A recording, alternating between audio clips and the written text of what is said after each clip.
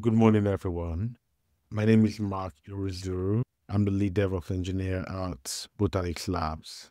I want to start with a confession. I love failures.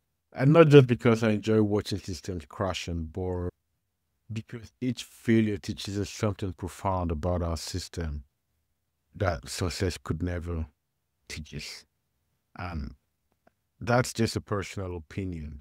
But think about it. When was the last time we learned something deep or a very deep engineering lesson from something that's working perfectly or a system of yours that is working perfectly? That's right. That's right. It's the failures that shape us. It's the failures that force us to grow, that reveal the hidden weaknesses in our most carefully crafted systems, in our most stable system. It's the failures that teaches us the flaws in our designs. It's not the success stories, but the failures and the fixing of the failures. That is what forces us to grow. I want to thank you for joining me in my talk today on engineering failure resilient systems and proactive strategies for distributed network reliability. I would say I've spent the last couple of years in the trenches building and sometimes breaking distributed systems. But yeah, that's just for the fun of it. Today, we're going to cover why failure is inevitable in distributed systems, common failure patterns, proactive resilience strategies, and building resilient teams and culture. I would say it's a meaningful presentation. I'll try not to be too technical and just go over just go high surface. It's 3 a.m. The systems are down, services are halted, alerts are blowing up. What now? Your boss is on your neck. The whole team is gathering up. The dashboard is all painted red. Services are down. What do you do? Microservices can't connect. No external ask. We've all had that point in time in our career where we've had to wake up to those annoying alerts. It's unavoidable. It's really unavoidable. It's what makes us engineers, essentially. Failure is not the exception, it's the rule. Every time everything fails all the time. Warren of August, the Amazon Shitsu said. In distributed systems, failure isn't just possible, it's inevitable. The question is, since if your systems fail, but when, how, and at what cost? What would be the cost of a system failure? What is in that service level agreement? What are those indicators?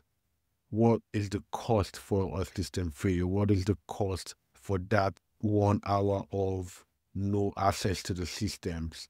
What does that cost the system? The key point here is in systems with thousands of components, something is always failing. One system is receiving more traffic than the rest. Something is always happening here, essentially.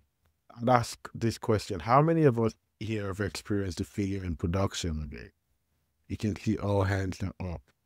Essentially, that's just to tell us the output and what it feels like. Essentially, having a system failure. We've all experienced that outage in production. We've all experienced that quick fix, that deployment gone wrong, that node running really high on temperature. We've all experienced that. Every hand here represents a lesson learned about resilience. That's you can, as the Spider-Man meme indicates, we're all pointing fingers and pointing hands. But no, we shouldn't point hands at ourselves. These systems are bound to fail. It's all about engineering this system to be failure resilient and knowing what to do and what next and the next line of action, essentially. Then we look at the cost of downtime. What is the real cost of downtime, as asked earlier? When Amazon's S3 experienced the 4-hour outage in 2017, it cost companies over 150 million. These failures create ripples around in industries reliant on cloud services. Think about the customers, how they felt regarding during this 4-hour outage. This shows how interconnected we are or hyperconnected we are and reliant on certain services. And this asks the question: what is the real cost of downtime? What is the real cost of downtime in your system, in your service? Beyond traditional reliability engineering, which focuses on maximum uptime through redundancy and fault tolerance, these approaches are necessary, but are they sufficient for today's complex distributed environment? We ask ourselves. Due to the limits of uptime metrics, resilience over redundancy, and preparing for the unknown, metrics like uptime and availability are no longer sufficient for to ensure system reliability. Modern infrastructures must plan for failure proactively. These systems must be designed and architected for resilience. They must be architected to plan for failure within them, essentially, because failure is not the exception, it is the rule. Here we talk about the pillars of resilience engineering, and the 5 pillars of resilience engineering as outlined here: the anti-fragile architecture, chaos engineering processes, system breaker design, circuit breaker design architecture patterns, dynamic resource allocation, and of course monitoring and observability, because you cannot fix what you do not know. You cannot fix what you can't monitor, essentially. So we look at anti-fragility, what anti-fragility looks like. What is anti-fragility? The question is, unlike resilient systems that resist failure, anti-fragile systems grow stronger through disruptions. They use adversity to evolve and adapt. This is incorporating chaos input, real-time feedback, and diversification to create systems that optimize under stress. The keyword optimize under stress here. And then we look at chaos engineering practices. The case study here will be Netflix's Chaos Monkey 2, which randomly terminates production instances. This wasn't madness, it was survival. Think about this. Look at it in this way. Your systems are going to fail either ways. There's always going to be that increase in traffic or increase in system load. So why not recreate it yourself? Why not plan for it yourself, where you have total visibility on the system, where you know and you can monitor what is going on and what failure looks like. When you're in charge of the failure, you're orchestrating the failure. Exactly. So that's what Chaos Monkey is about. I'd advise you look into the Chaos Monkey too, because that's learning through deliberate failure. The key point there: deliberately terminate random instances in production, ensure systems can handle failure component, and it just transformed into an entire discipline of chaos engineering, and multiple companies all around the world incorporate this type of discipline in their service. Basically, because you have to learn through deliberate failure. You have to plan for the failure. You need to take control of what failure looks like. Then we look at circuit breaker architecture design patterns. A circuit breaker is a protective and safety mechanism that prevents the application from continuously making requests to a service that has problems or is down. This is basically isolation as a strategy. Think about a distributed system of 10 nodes, where 2 nodes are down, and you have a circuit breaker in front of the system. When you implement a circuit breaker design pattern, the traffic would never be directed to the faulty nodes, because the circuit breaker is aware that those nodes are faulty, and therefore traffic would be directed to the healthy nodes. Circuit breakers prevent cascading failures by failing fast when downstream services degrade, essentially. Then we look at dynamic resource allocation. Here we encourage, or we come into them with self-healing systems that automatically respond to changing conditions. We look at Kubernetes pod autoscaling as a case study that scales based on custom metrics. We look at predictive scaling systems that analyze historical patterns and scale preemptively. Resource controls that automatically redistribute capacity during degraded performance, and intelligent load shedding that prioritize traffic based on business impacts. Then of all, monitoring and observability. Like I earlier said, you can't fix what you can't see. Logs, traces, and metrics together form the backbone of modern observability stack that gives engineers actionable insight. Monitoring must always establish baseline behavior and detect anomalies automatically.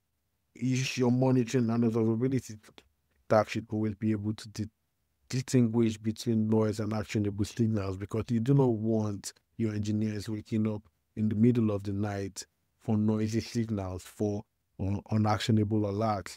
Basically, that's why you have to build a stable and proactive monitoring and observability stack for your service. Now we look at common failure patterns. This is fine. The failure pattern number one, we look at cascading failures. Look at multiple case study here, which will be provided in the documentation. We look at Slack's 2021 global outage. We look at the Netflix Christmas Eve outage in 2012. These are examples of retry storms. We look at failures due to resource contention, the Robinhood trading outage in 2020. These are examples. These are public examples of what failure or what common failure patterns look like, essentially. Secondly, we look at operational failures. We look at when there is a configuration drift, a deployment problem, or human error. Configuration drift firstly when there is a slight change in configuration, maybe from a third-party provider or even from a user. The case study here is the Salesforce database outage in 2019. We look at data deployment problems. Look at TSB Bank migration failure in 2018, which occurred when they tried to migrate their services from one provider to another provider, and they ran into deployment issues because these were not planned for. They were not preempted. Look at the Knight Capital trading loss in 2012 and the Amazon S3 outage in 2017, which a whole lot of services globally were heavily relied upon. We look at operational failures due to human error. The GitLab data loss in 2017, where a GitLab engineer mistakenly deleted the production DB, and the outage was out for, and the services were out for 4 hours. These are things we do not want to happen, but they are common failure patterns, failure due to human error. We look at failure pattern number 3, which is software failure. Failures due to resource exhaustion, dependency failure. We look at the GitHub details. I would encourage you to look at the GitHub details incident in 2018 and the Reddit outage in 2016. These are failures due to resource exhaustion when systems aren't architected or built in resilience or to scale for when there is an increase in traffic. This is what happens. Dependency failures when the system is updated or there's a system upgrade and there is no accountability on what dependency looks like. Look at that Stripe API. A case study will be the Stripe API outage in 2019 and the Fastly CDN outage in 2021. What does achieving 99.999 reliability look like? The 5.9 reliability just means 5 minutes of downtime per year. Is that possible? When bro says downtime, can we do that? Is that achievable? What does this look like? What does achieving 5 minutes of downtime look like? It looks like eliminating all single points of failure, implementing zero downtime deployments and rollback, designing for partial availability during degradation, redundant infrastructure, resilient network architecture, comprehensive monitoring, and also on the code level, microservice design a pattern with resilience patterns. Essentially, that is what achieving 5.9 means. Essentially, 5 minutes of downtime in a year. It is achievable. It is possible when we plan for a reliable system. That is what we are achieving, basically. So we look at the resilience engineering toolkit, how we can identify fragility, code and patterns, and monitor and measure. For identify fragility, we use architecture reviews and failure modeling to locate the blueprint of failure and fragile dependencies. By fragile dependency, we look at main dependencies that are actively updated or actively rolled out. We don't want to design our systems on those kind of dependencies because we need to be able to account for those changes, essentially. We look at how we architect our code and the kind of software patterns we use in designing applications, because basically that's where that always is the bottleneck if we don't have accurate foundational patterns or proper foundational patterns. Then we also need to monitor and measure, monitoring and measurement in our resilience code toolkit, because We need to define our SLIs and SLOs, the indicators and the objectives and the error budget.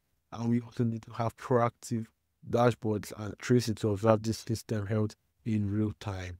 In conclusion, failure can only be embraced. Essentially, that's why we need to embrace the inevitable. Is your system built to break and bounce back stronger? Failure is not a risk, it's a certainty. Building failure-resilient distributed system requires bold design and continuous experimentation and culture of resilience. With the right tools and mindset, we can build systems that don't just survive chaos but thrive in it. Thank you very much, and I will be willing to answer any questions about system resilience. Thank you very much once again.